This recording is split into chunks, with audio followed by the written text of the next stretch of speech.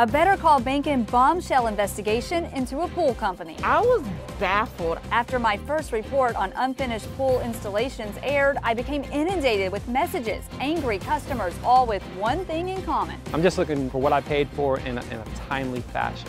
Families are hurting, not just financially, but emotionally. The owner says he's going to finish all of these pools, and I'm going to stay on top of it until these customers get answers. For continuing coverage of my investigation, watch News Channel 8.